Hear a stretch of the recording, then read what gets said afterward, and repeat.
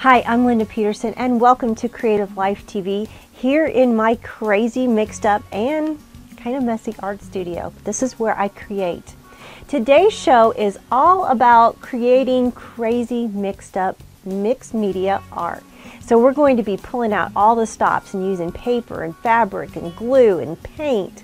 We're going to have a lot of fun. And I have 4 projects that I think you're going to really enjoy. First, I'm going to share with you how to be the coolest mom or grandma on the block when you make your kids their very own cell phone pouch. It's a super cool, super easy, and a no-sew project. Then I'm going to show you how to emboss on wood. That's right, we're going to be embossing on wood and creating this grungy embossed wooden frame. Then I'm going to show you how to turn baby wipes into gorgeous vintage flowers. And finally, we're going to dig back into the Creative Life Vault and I'm going to bring back one of my most popular segments, the sunflower canvas wall art. We have so much to do. You better grab your craft supplies, your glue, your paint brushes, and come join me in the studio, won't you?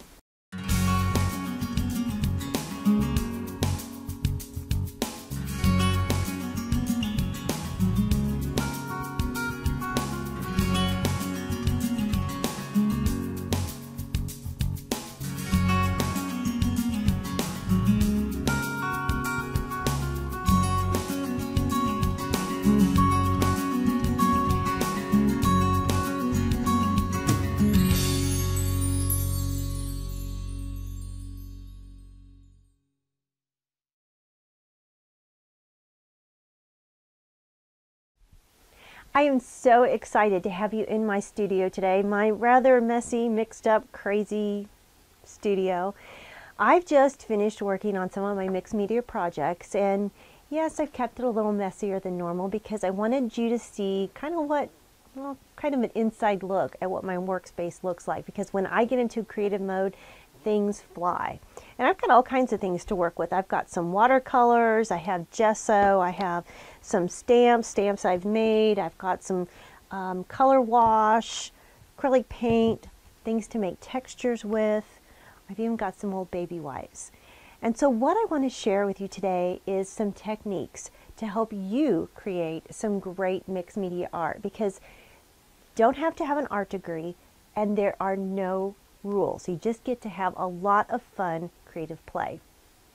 And the first project that we're going to do is a no-sew project. I love no-sew projects, especially when they're easy, and we're going to create this really cool phone pouch.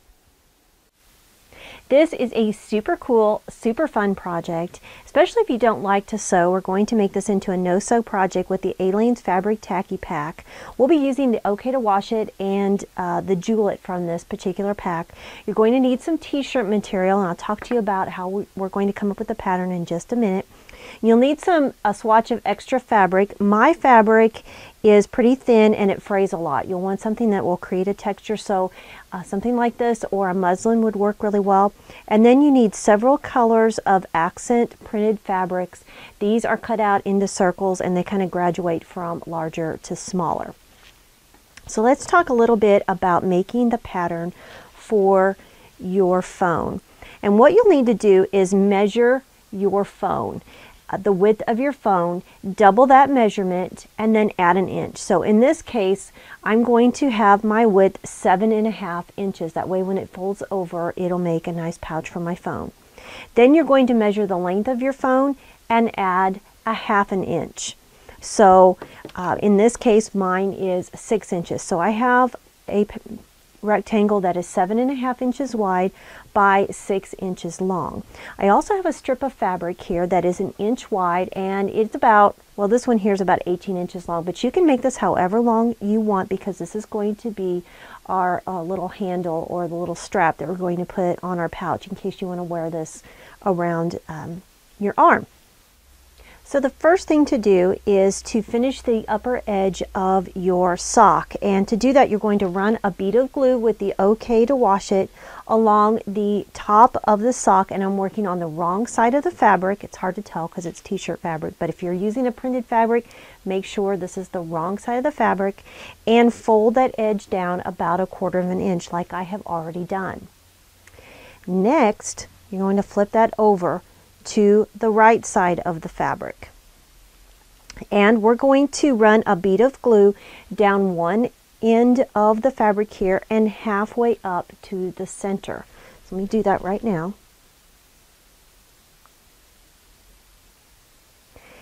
And you can see that I'm using a lot of glue. It's real important for this to make sure that you're using a generous amount of glue. That way it sticks really well. And you don't have to worry about it coming apart later. You can even run that a little past center line if you want. Especially these corners, make sure there's quite a bit of glue in these corners so that they really grab well. That's going to make a big difference. And then you're going to fold over and match your ends like this. Pat that down, let that dry.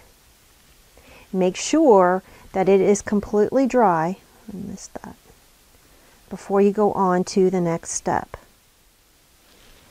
I have one here that is already dry, so what we're going to do is we're going to cut these corners on an angle just so that when we turn our pouch inside out, we have nice corners.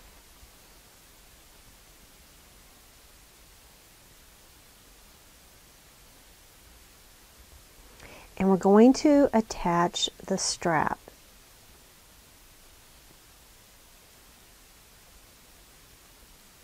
So what I'm going to do, make sure your pouch is flat, and just under this area where you folded, you're going to make a little tiny nick, just a little hole on each side. It's about 1/4 inch down from the top, little tiny nick, and you're going to come back in with that strip of the t-shirt material and stretch it real big. This will fold it in on itself, and then you're going to thread from the inside to the outside, the end through that hole, and give it a little knot about 1/2 inch from the end. Okay. And just to make it a little bit more decorative, I come back in and I kind of fringe these ends off if you want to. Just makes them fluff up a little bit better. And pull it down so that knot meets the end of your pouch right here, and then add just a little bit of the Wash It glue. Doesn't take a whole lot this time, because what you're doing is you're just kind of searing off or finishing off that edge so it doesn't fray out any farther.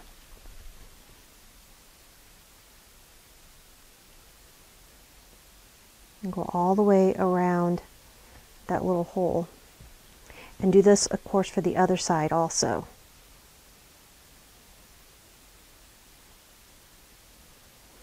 This also helps. Where's that little nick? There we go.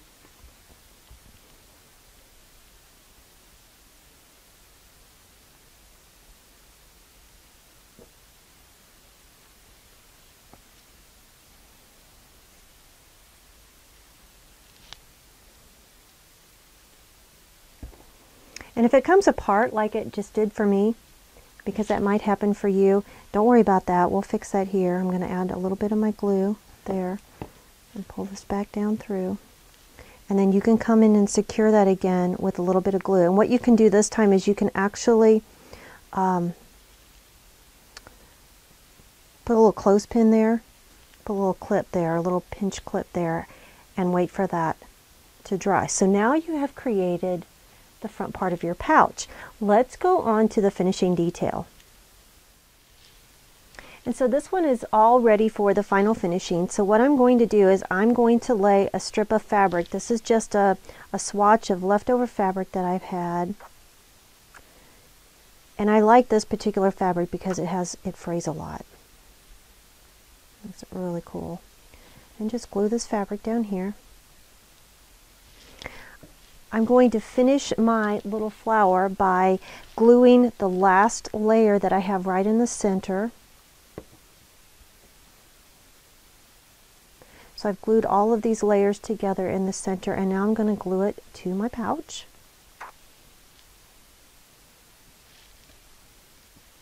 And next I'm going to come in with my jewellet glue and, whoops, got a little bit much there. Add my glue there.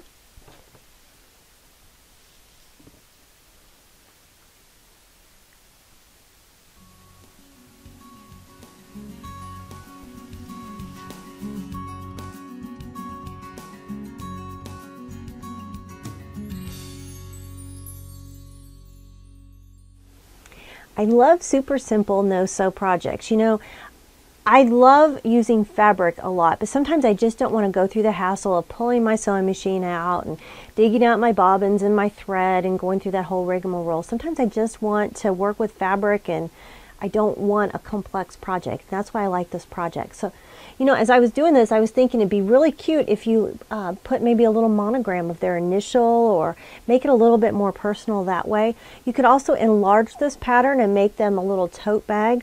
And then I went ahead and finished the other one that I had done here. I just put a little felt button, little felt heart button here, and I glued in some Velcro so that it sticks. So just some little fun ideas. Oh, and the other thing I did is I clipped these little edges here and I frayed them out so they're kind of like fringed. Lots of fun stuff to do, and get your kids involved. They'll really enjoy doing this.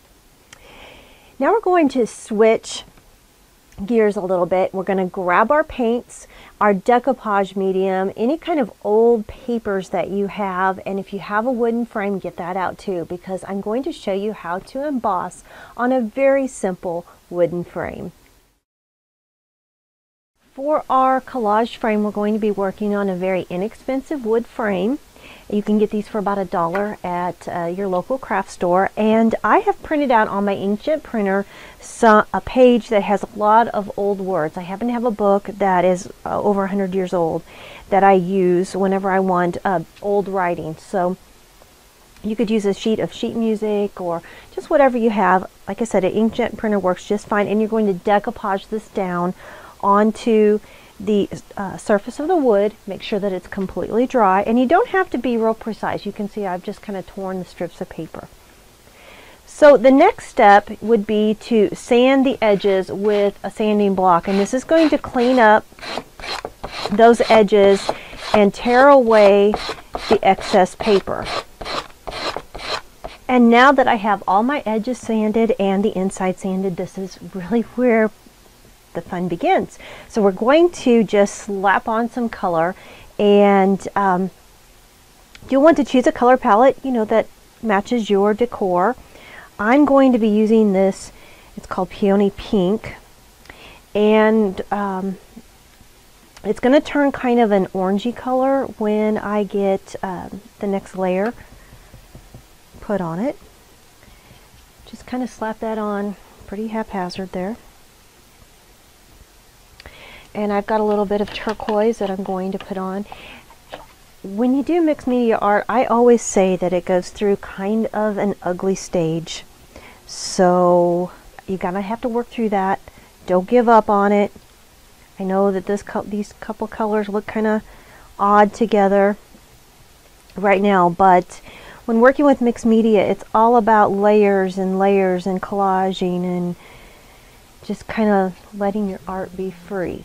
Notice here that I have put on the paint rather thin, so it's a little transparent, and make sure that you can see some of your words pop up through. You want to make sure that you're going to see whatever image or parts of images that you've decoupaged down onto your wood.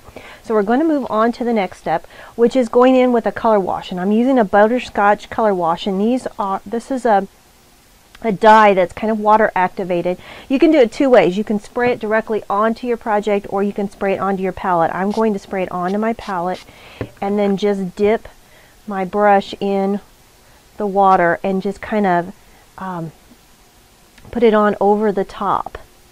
And you can already see that it's changing the color of the paint that I've put on underneath of it. And that's good.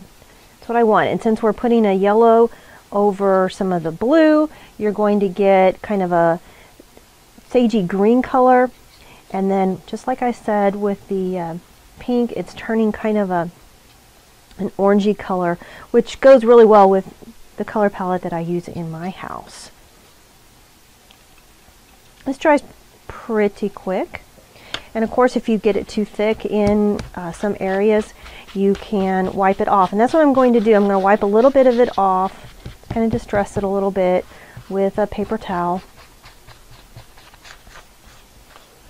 Just a little bit here and there. Whoops.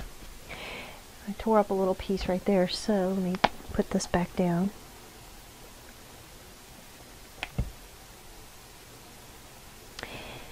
If you miss any of the instructions that I'm giving you today, remember that you can go to my website at lindapetersondesigns.com and get all of the instructions for today's project or any project that I featured on my show. Now we're going to move on to the dimensional step. And to add dimension, I'm going to be using this molding paste, and I've put a little bit on my palette right here. You're also going to need a credit card or a room key that you forgot to turn in. And what I'm going to do is I'm going to take my plastic stencil here, and I'm just going to lay it over the area that I want to add the dimension to, and I'm just going to kind of squeegee this on. The cool thing about this is this modeling paste, I'm not adding any color to it right now, but it will pick up some of the dye that is underneath that we put on before, and it will kind of turn it a yellowy color, which is kind of cool. And you'll see that start to develop as it dries. You're going to do this in all the areas that you want a little bit of dimension. It doesn't have to be perfect. You can miss some areas. And in fact, you do want a little bit of texture. You kind of want it, you don't want it perfect, because when we come in with the antiquing step, it'll really highlight those imperfections and make it look really, really cool. And so when I remove it, that's what you get. Isn't that cool? The molding paste is completely dry, and just like I said, it's actually lifted up some of that dye color, that yellow dye that I put in there, and it's tinted it a little bit. I've also gone over this with another coat of the decoupage medium, and it is completely dry. So now we're going to move on to the antiquing step, and I have a bit of, this is burnt umber, it's just a thicker bodied acrylic paint, and we're going to go over the entire surface and paint this on. Pretty liberal, but kind of slap it on at the same time. It doesn't have to be perfect. And I'm going to put it on thicker over the area that I stenciled and gave some dimension to. I know it seems a little odd after we've put all this work into creating our background that we're covering it over with brown paint, but you'll see that it really gives it a cool effect. If you don't want it distressed and antique looking, of course you don't have to do this step.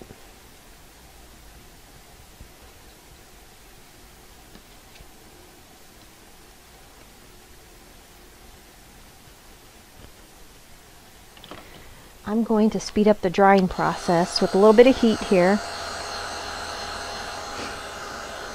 Because I'm working with a decoupage medium that is water resistant, it's going to allow me to come back over with a wet cloth and take away some of the paint that in areas that I don't want it. And that's the reason why I use that layer of decoupage medium between my base layers and this antiquing layer.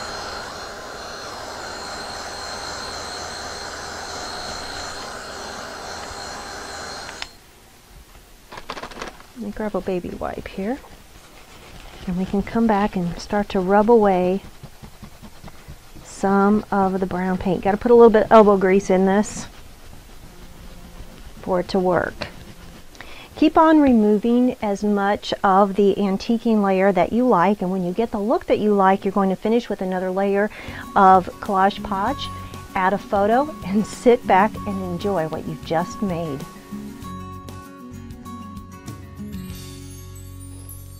Well, did you have any idea that creating a texture on wood would be so easy? You don't have to wood burn, you don't have to have any special skills, you just let the modeling paste and the stencil do all the work for you.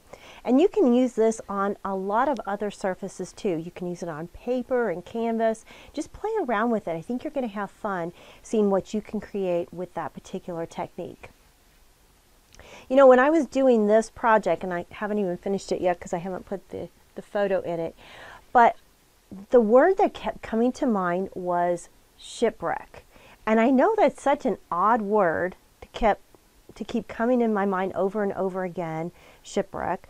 But I think it's the texture that this stencil has. It reminds me of the texture or the carving that you might see on an old treasure chest. And you know what? Before I knew it, my mind was wandering and I was dreaming about being off on a tropical island, and it was lush and beautiful beaches, and here comes this old pirate chest, and it's washed up on the shore, and it's full of beautiful seashells and wonderful things to create with. And I don't know, it's kind of silly, but you know what? It is fun sometimes to just dream. That's where inspiration comes from, and it's good to do that to de-stress a little bit too. Well, you might not think of these old baby wipes that I have here on my table as being much of a treasure, but you can turn them into one. And with this next project, I'm going to show you how to make some gorgeous fabric flowers with them. I'm going to share with you a couple of techniques that you can incorporate into your mixed media projects. And for this, I'm just going to use the basis of a tag from the office supply store. This is just a shipping tag.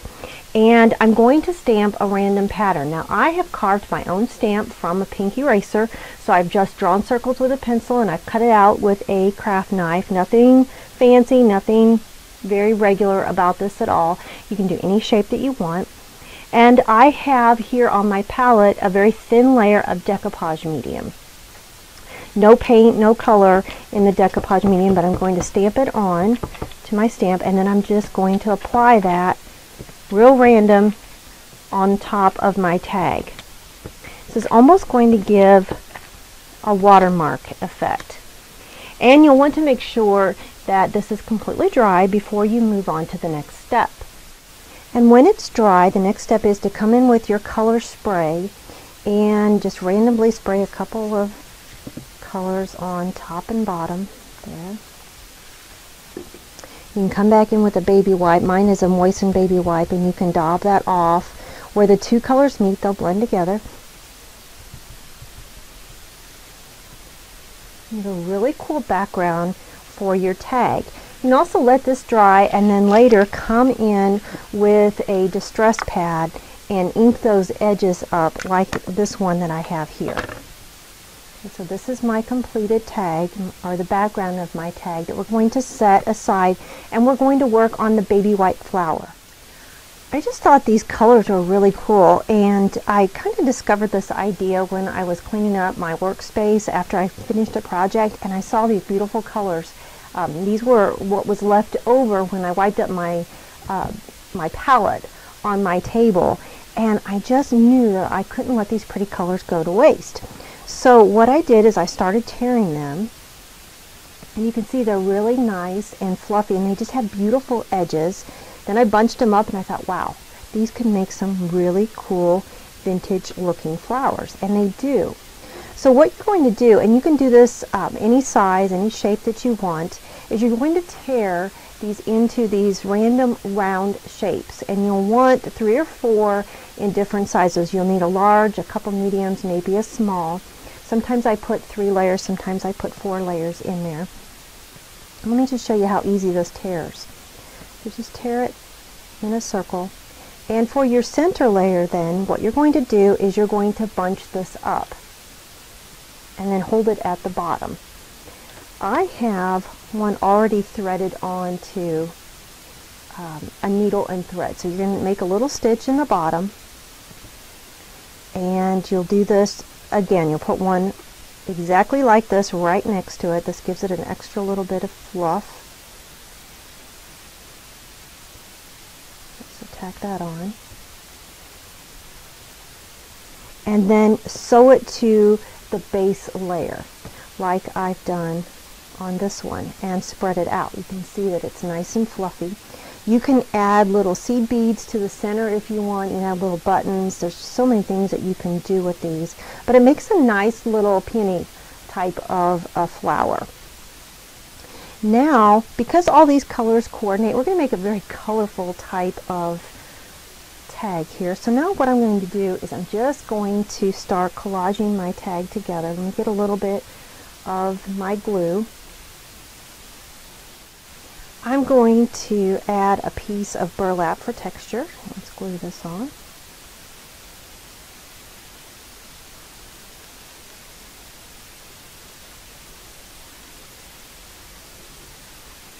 And I have saved several different colors, and I've just, for the leaves, I've just torn them into kind of a teardrop leaf shape.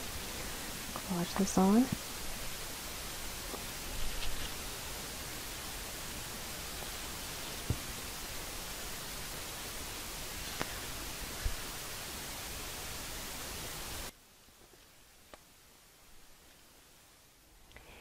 You're going to continue to glue on all of your elements onto the front of this tag, and really anything goes. I had a little strip of fabric that I added a little button. Whatever you have laying around, use it. Now let's take a close-up look at our finished tag.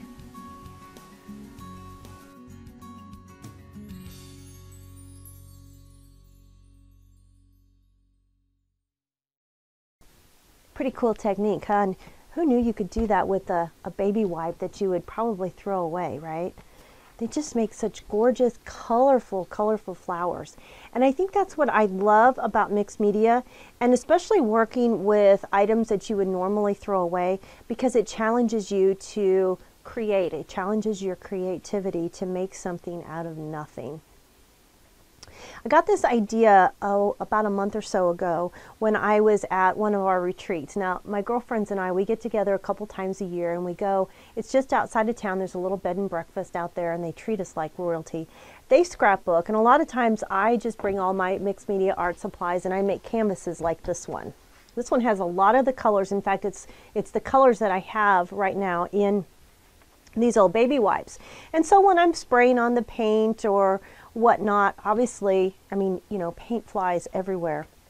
And so, you know, here I am, I'm cleaning up my work area, and I notice all these gorgeous colors, and I just had to put them to use. So what do you have around your house that you could repurpose into some really cool art? Maybe you have some old fabric scraps. Maybe you do the same thing and you're using an old t-shirt as a rag. Maybe it's beautiful, has some beautiful colors into it. Think outside the box. Now I'm going to go back into the Creative Life Vault, and I'm going to pull out one of my most popular segments. This is how to create a mixed media canvas. And there are lots and lots of painting techniques, and in particular one of my favorite ones, and it's painting with bubble wrap. This is a 12 by 6 inch art canvas, you know, something that you would put an oil painting or an acrylic painting on. I have not put any gesso. All I'm using is decoupage medium and newsprint. So I have cut up several pieces of the newspaper paragraphs, and I'm going to just decoupage them on to my directly onto my canvas. This is laying the base for my canvas here. So once your canvas is completely dry, I went around my canvas and I sanded the edges just like this. I've got a little tag left here to show you. And if you'll just sand the edges, then it'll thin the paper out and you can peel it right off. It's nice, neat, and even. Over here I have some acrylic paint. I have an eggshell color and a white color, and this right here, even though it looks like white paint, is actually a glaze. Glaze makes your paint translucent, and so what we're going to do is I'm just going to apply a wash, a real light white wash over the top of this. Now some areas are going to look really heavy, and some areas are going to look like they have hardly any paint on them at all. That's okay, because we're just applying a really interesting background and everything goes. So just kind of slap that paint on just like that. Have a big wide brush. Now here's a fun way to paint. I have some plastic wrap here, and what you'll do is you'll just add a little bit of the paint. This is kind of like a monotone paint. I don't want to put too much because I personally want to see some of that newsprint kind of shine through there. So let's wad this up, and then we're just going to go over the top of this and kind of stamp.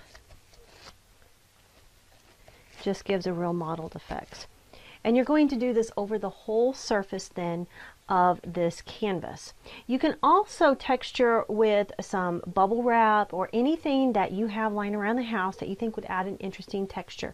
It can be the rim, maybe this is kind of large, this is a mason jar, but it could be the rim of a bottle top. Anything that you want that's going to create an interesting and pleasing background. Don't overdo it. And if you do, you can paint over this white again, put a new coat of newsprint, and you can start all over. So you're not going to make a mistake. But you're going to go over this with the white and the off-white to create a real interesting background. Now we're going to apply the focal point of our mixed media collage, which is a sunflower. And to do that, I collect ephemera books, and you can get these sometimes pretty reasonable at thrift stores. This one happens to be from 1865, but I love it because it's got a lot of journaling, a lot of writing in it. I also have this sheet here that I got from a music book that's pretty old as well. Now what I've done, you can see that I have already decoupaged the sunflower, and then I used the music to create my pot. But all I did really was, for the center, I just tore out a circle. So I cut the square about the size that I wanted the center of my flower, and I'm just tearing out a random circle. Doesn't have to be perfect. And I'm going to cut just with my scissors, and I'll have a pattern for this if you want to be a little bit more precise, but that really doesn't matter.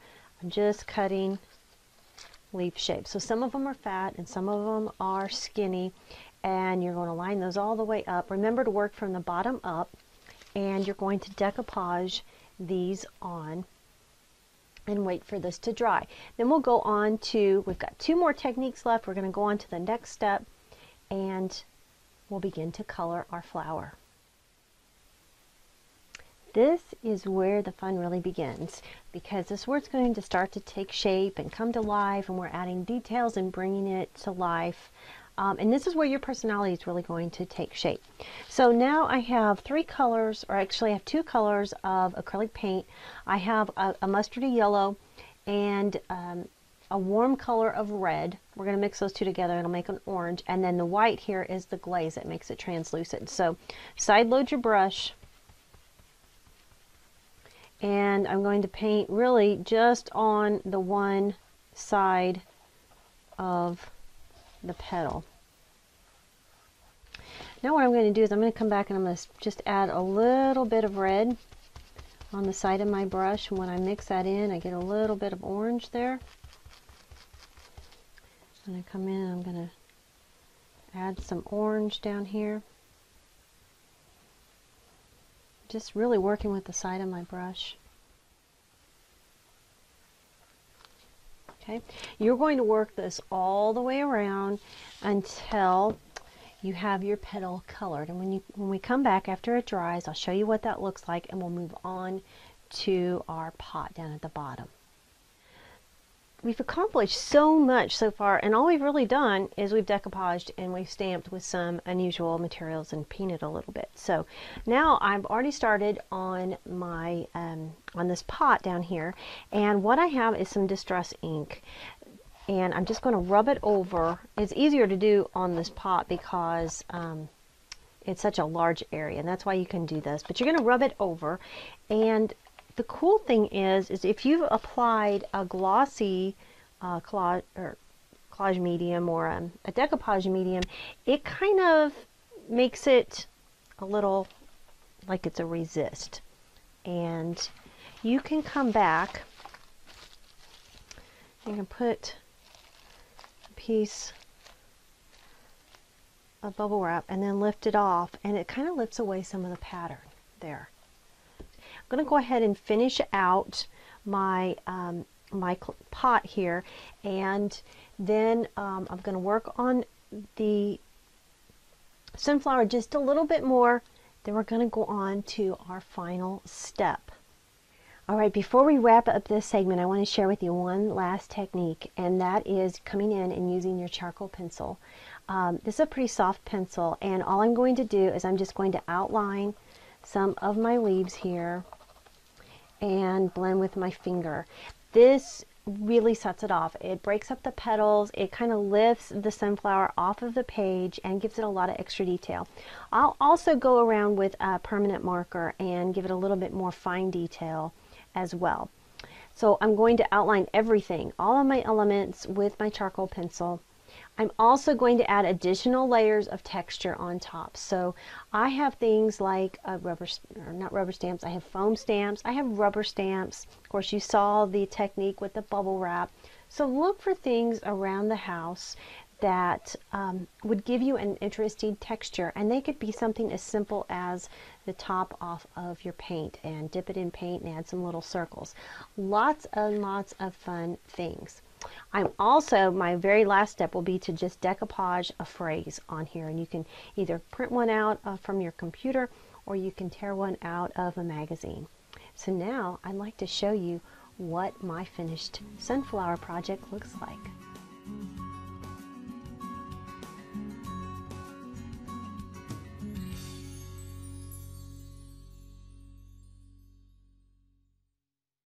It's so much fun to create texture and paint without a paintbrush. What do you have laying around your house that you could create some amazing texture with?